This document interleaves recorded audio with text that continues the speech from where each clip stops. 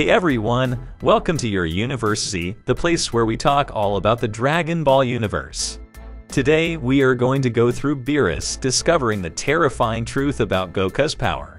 And if you would like to see more Dragon Ball content, please leave your like and subscribe to join our university. No matter which part of Dragon Ball we are following the series, Goku will always be the most powerful until the appearance of a superior villain whom the protagonist can eventually overcome in some way. Despite his tremendous strength, it is not uncommon to see Goku being defeated by his opponents. In fact, this seems to happen every time a new villain appears in the universe, forcing the character to train more and more until he gets a new level of power capable of defeating his opponent. And this is precisely why Goku is always considered the strongest, even though he has been defeated so many times.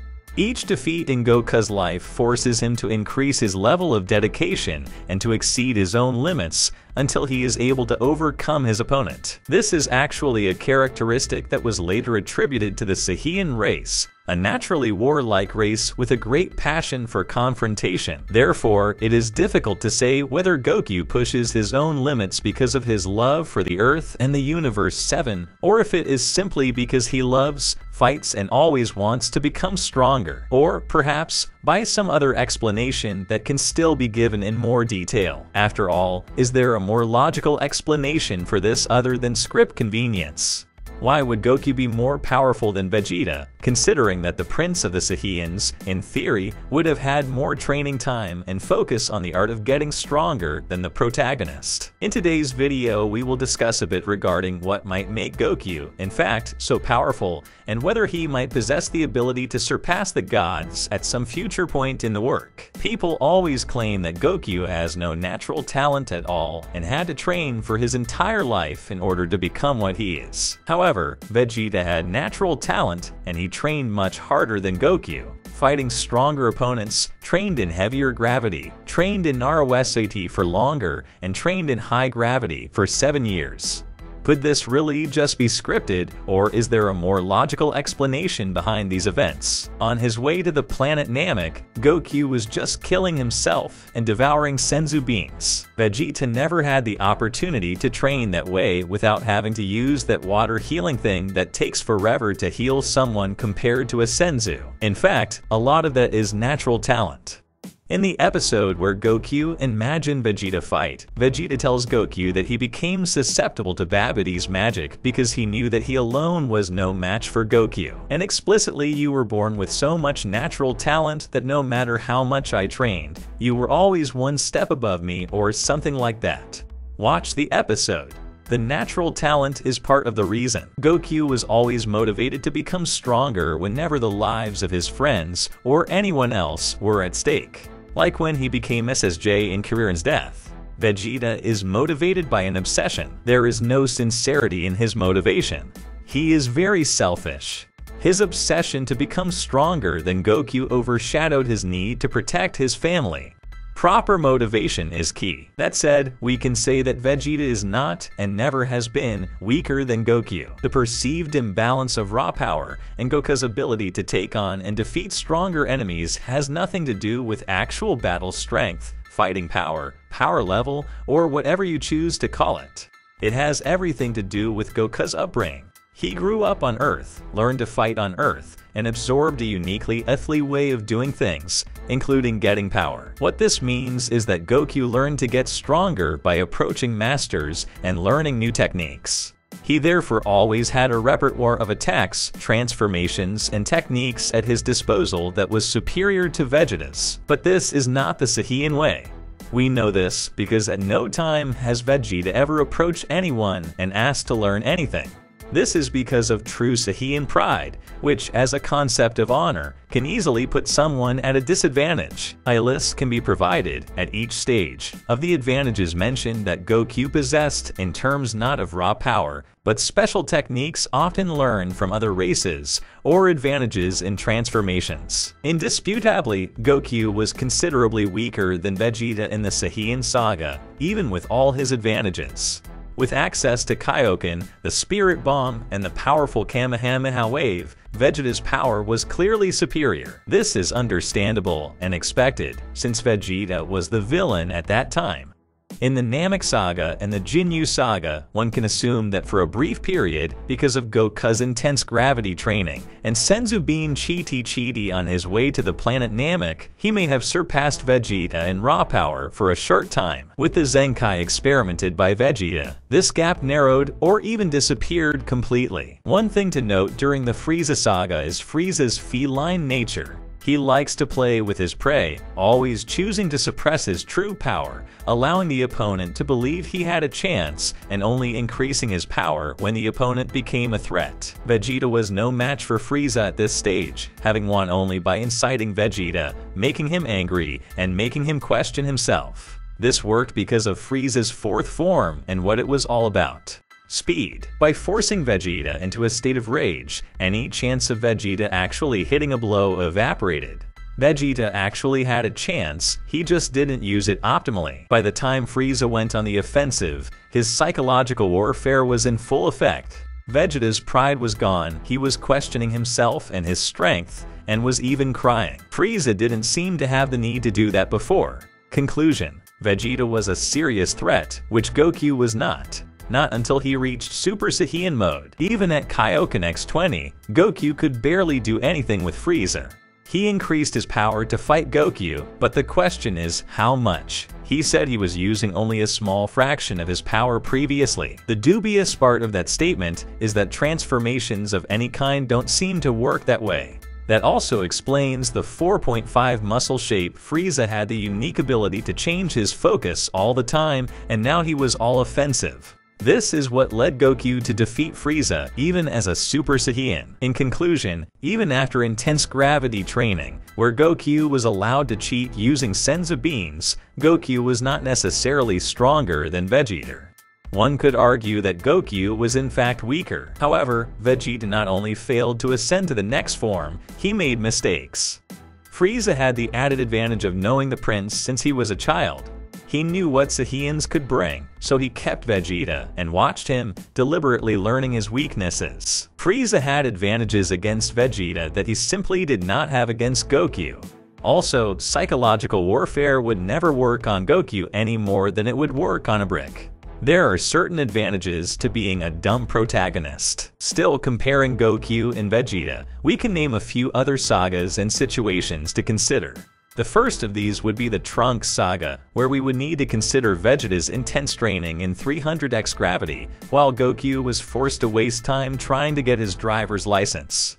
Vegeta trains with the fervor of thinking that Goku had surpassed him. During the Android saga, there is simply no data for comparison, except to say that Vegeta fought while Goku was lying in bed recovering. The fact that they show Android 18 clearly outclassing Super Saiyan Vegeta in fighting prowess may seem odd, but let's remember that at this stage, the most powerful fighters like Goku, Gohan, and Vegeta had not yet outclassed the rest. With the Perfect Cell saga already underway, we can observe that inside the hyperbolic time chamber, where both Goku and Vegeta had the chance to train, Vegeta barely acknowledged Trunks' existence, while Goku, thinking of passing the torch so that this time someone else would be the savior, focused mainly on his son's improvement. Another point is that Vegeta actually hurt Perfect Cell. Once again, Vegeta loses focus and his pride becomes a weakness when he sees how strong Cell has become by absorbing the last android. However, there is more than his pride at work here. When presented with a stronger opponent, Vegeta's greater intellect simply doubts much more, unlike his rival. Goku has no such weakness. Yet still, even with his pride working against him and his doubt eroding, Vegeta manages to hurt Cell very badly with a final flash. Even at this point, when there is no further evidence of this, Vegeta still believes that Goku is one step ahead. Another serious question arises from the fact that Vegeta hesitated so much with his intermediate Super Saiyan 2 form. Could he have done it correctly like Gohan? We'll never know because he didn't even try. He overcalculated and guessed, deciding that the form was useless from the start, while Trunks at least tried against Cell. Yet another case where Vegeta has a disadvantage not in raw power level, but in the ability to switch to a higher transformation. During the Baby D saga, it is of great importance to mention that Vegeta and Goku were on a level playing field when the prince was gifted with Babidi's Majin ability. In the first place, Baby D didn't even make any promises to Vegeta about more power. He said he would return Vegeta's power to what it was before he changed. There is a difference, however, between turning a mosquito into a fly and turning a cat into a lion.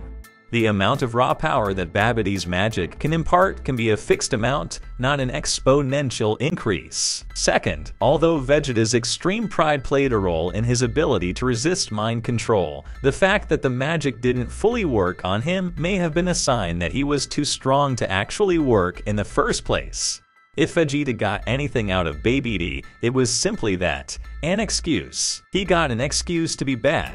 He believed that Goku had surpassed him and even tried to become more like Goku in an attempt to correct that. This may have provided a release that Vegeta so desperately needed to realize his own potential, but it was his own potential. During the Buu saga, Goku surpasses Vegeta in this arc, and the gap between them becomes outrageous. However, it should have been that way, as Goku once again has an advantage in his transformations. This was after he fought Fat Buu as an SS3, and while Goku may have intended Buu to turn against Baby D, he is not the type to really lie. So his praise of Fat Buu about being a good and challenging fighter was genuine. Fat Buu, who challenged Goku in SS3 form, was beaten to the point of regeneration by Vegeta, and Goku should have an exponential advantage. Let's move on to Kid Buu in the final battle. When Vegeta runs out of energy and falls, Kid Buu's attacks should have killed him. However, if he stayed that way for so long, it was a sign of his true power. His basic power, which is not usually questioned in a world where people are always learning new transformations, just in time to fight the next powerful enemy. Vegeta did just as well as Fat Buu, and he did it in his basic form. Now let's examine Goku, and how and why he actually won.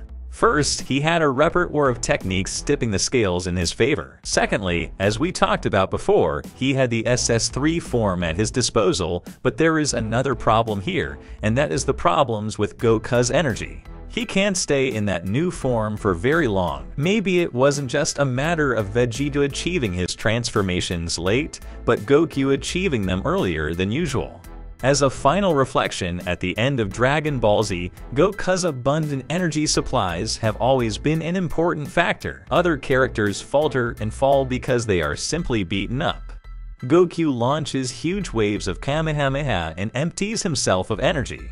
This fighting style is available to him because he has plenty of it. It makes him look stronger, but he really isn't. Having said all that and remembering these details, we can easily state that Goku is not necessarily more powerful than Vegeta. And even if it's just a little, it doesn't mean that it's something just driven by the script. There is a journey of justifications that can and should be taken into account in this case. This is even better than just saying Goku is strong because he is the protagonist. Duh, because from the moment we always know that he will get more powerful with each saga, always surpassing everyone around at some point with some specific situation.